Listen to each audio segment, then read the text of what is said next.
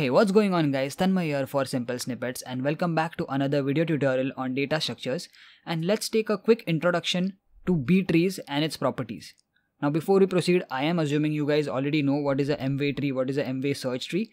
If not, just check out the previous videos in this DSA course, because B tree is basically a type of M-way tree which we will discuss in a minute. So you need to understand what is M-way tree and M-way search tree first. For those who've already seen that video, you're good to go. Let's take a quick introduction to this new type of tree called as B tree. Now to start off, a B tree is a self-balancing M-way search tree. So basically B tree is nothing but a M-way tree.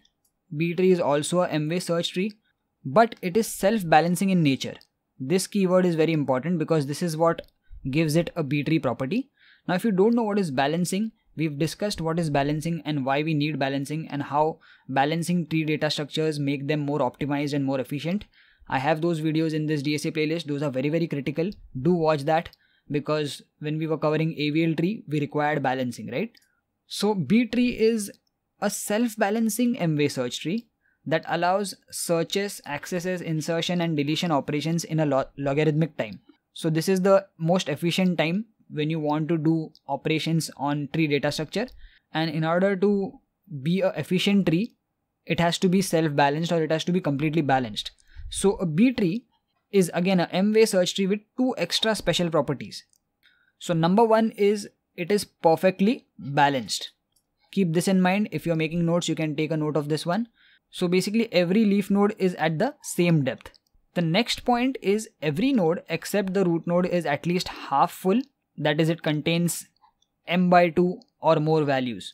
So we know since B tree is a M-way search tree, and let's say if m equals to 3, that would mean that one node can hold m minus 1 keys, right? The number of keys that one node can hold with m value 3 is m minus 1, which is equal to 2. So let's say this is node n1, it can hold two values, let's say 11 and 22. So what this point is saying is every node except the root node is at least half full, which means that this is valid, and if you have a number over here, then this is valid. But let's say the m is 4, it would mean that we can have m minus 1, that is 3 keys, and if a node has, let's say, 1 value and 2 spaces are empty in that node, let's say this is n2 and 2 spaces are empty, then this is not valid and it is not a B tree. Okay? So this is the only differentiating factor between a B tree and a M-way search tree, because ultimately B tree is a M-way tree, B tree is a M-way search tree with extra specialty which is related to the balancing. Now to clear this out more visually, let's first take an example of a M-way search tree. Okay, so this is a M-way search tree which is created using these values, and we inserted all these values one by one from left to right. We've already discussed insertion and deletion in M-way search tree in previous video. Hence I said you should watch that to understand the process. So when you create a M-way search tree with m equals to 3, which means that it can hold 2 keys and it can have 3 child. So you can see n1 has 3 children, n2, n3 and n4, and it has 2 keys, 12 and 23. So as the values came in, 12, 23, we inserted them. When 6 came in, we went to the left of n1. Then came 8 got accumulated over here. Then came 15. 15 is greater than 12 but smaller than 23. Hence we created one new node in between them. And this process got us a M-way search tree which looks something like this. Now if you observe this tree, is it balanced? It's not balanced, right? Because for n1, you can see that we have the height of the left subtree as h equals to 1.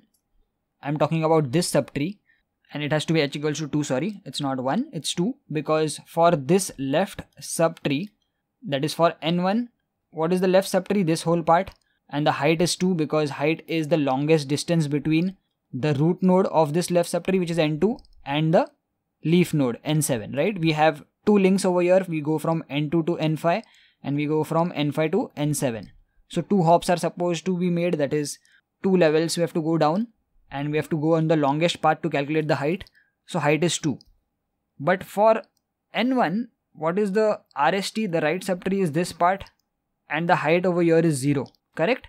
Because this is the RST and it is only a single standalone node on the right hand side of n1, which means that the height is 0. So you can see if you subtract height of LST minus height of RST, we will get 2 minus 0, which is equal to 2. So this is not balanced because the height is greater than 0. If it's perfectly balanced, the height of left subtree minus height of right subtree is always going to be 0. Okay, and this is only for perfectly balanced. So even though this is a m-way search tree, it is still not very efficient, because as and when more and more values get added up, it will become more and more skewed in one direction depending upon what the values are, and then the height between the left subtree and right subtree will keep on growing, and that will introduce inefficiency when you want to access a particular value. We've also discussed how an unbalanced tree is more inefficient compared to a balanced tree, right? So now let's take these same numbers, same values, and let's see how these same numbers will be represented in a B tree. Okay, so I would request you guys to just take a screenshot or just keep this diagram in mind, because now I'm going to switch to a B tree which is made by these same values in same order, but the structure is going to be different. Okay, now this is a B tree with again m equals to 3, which means that the number of keys that one particular node will be storing is 2, which is m minus 1, and these are the same values, but you can see now the structure is looking quite different and quite organized in a way, and now you can clearly see that it is properly balanced as well. The numbers are same, but the insertion process in a B tree is different compared to a M-way tree or M-way search tree. We will discuss the insertion and deletion process in upcoming video, but right now we are just trying to understand how B tree is different compared to a M-way search tree. So if you now calculate the height of left subtree, which is this one, so for n1 the left subtree is this, and for n1 the right subtree is this RST, correct? The height of LST is going to be 1. The height of RST is also going to be 1. You can easily calculate and make out what is the height over here, and if you take a subtraction between the two, of course it is going to be 0, correct? So this means that it is perfectly balanced. What about the other rules that we just discussed? So we saw that a B tree is a M-way search tree with two special properties. One is perfectly balanced. So what about this rule? That is, every node except the root node is at least half full. So let's take a look at the different nodes. So node n1 is the root node. How many number of keys can it store? Each node can store maximum 2 keys. How many are there currently in n1? We have 1 key, so it is half full, correct? Similarly, n2 is completely full, n3 is half full, n6 is full, n8 is full, n7, n5 and n4 are half full, which means that every node except the root node is at least half full, which means each node contains m by 2 values. So m is nothing but 2. M by 2 is equal to 2 by 2, which is equal to 1. So every node at least has one particular key inside it. So this condition is also true. Hence now you can say that this is a proper B tree. Okay. So this was the main difference between B tree and a M-way search tree. Again, to reiterate, B tree is also a M-way tree with two special properties. One of them is self-balancing and the other one is that every node except the root node has to be at least half full. Okay. So this is much more efficient compared to the M-way search tree because it is balanced.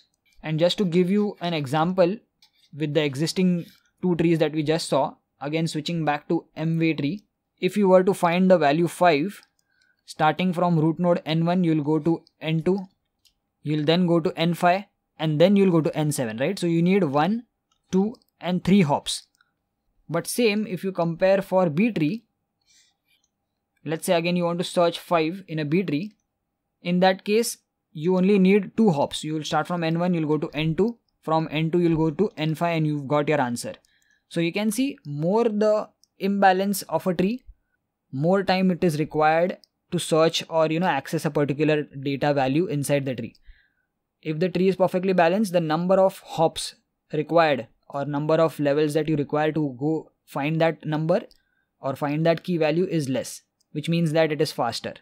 Okay, so lastly, just talking about the uses and its space and time complexity. We've already discussed what is space complexity, what is time complexity in 2 dedicated videos. Those are also very important. Please watch them. The time complexity for insertion, deletion and search operations takes O of log n time, and this is probably the more part, and this is highly efficient. For those who know what is time complexity, this is much more efficient compared to O of n, that is linear time. Okay, so n is the number of keys stored in the tree, not the number of nodes but the number of keys. Okay, the space complexity of a B tree is O of n, which is where n is the number of keys, again not node but the actual number of keys inside every node. And lastly, to talk about its uses, B-tree is actually well suited for storage systems that read and write relatively large block of data. Such examples are databases and file systems, and the reason why it is more suited is because the secondary storage, for example your hard disk drive or SSD, is much more slower with large capacity compared to your main memory like RAM, right? So there was a need for such type of data structures that minimizes the disk access. So structures like binary search tree, AVL tree, etc. can store only one key in a particular node, but if you have to store a large number of keys, then the height of such tree becomes very large, right? In a binary tree, you can have one key per node, but in a B tree, you can have many number of keys in one single node, and since B tree is also a balanced tree, the access time is also very less. I just demonstrated that in the previous example where we compared the access time was more in M-way search tree compared to the B tree, right? So since B tree can store many keys in a single node and can have multiple child nodes, this decreases the height significantly, allowing faster disk access. This is exactly what we just demonstrated in our two examples. So this was a quick introduction, guys, to B tree. You guys can note down these notes if you are taking them down for your exams or something like that, just for theoretical purposes. In the next video, we will see the insertion process of B tree and also the deletion process compared to M-way search tree, okay? Because both of them are different, because the self-balancing factor operation has to be done in B tree. Okay, so I'm gonna wrap up this quick intro video over here. I hope you understood what is B tree. Let me know in the comments if you understood this video. If you have any queries, give a thumbs up to this video if you like this video. Please share it with your friends, and I'll see you guys in the next one. Peace.